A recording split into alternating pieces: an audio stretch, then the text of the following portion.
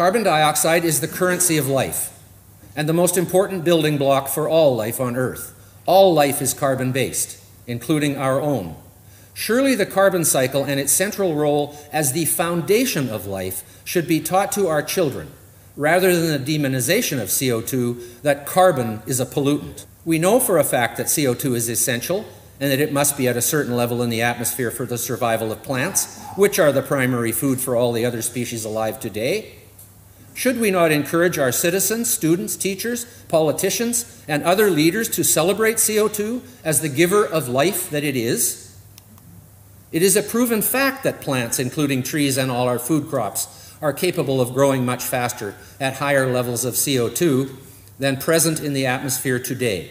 Even at today's concentration of 400 parts per million, 0.04%, 0.04%, are relatively starved for nutrition.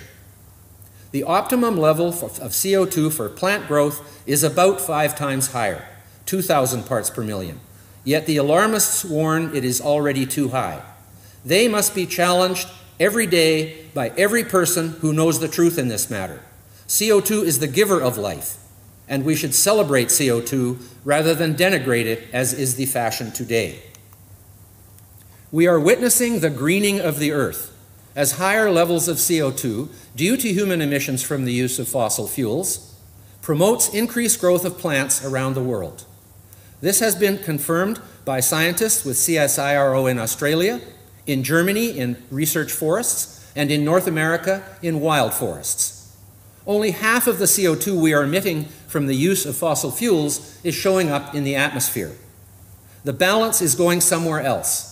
And the best science says most of it is going into an increase in biomass of global plant life. What could be wrong with that, as forests and agricultural crops become more productive?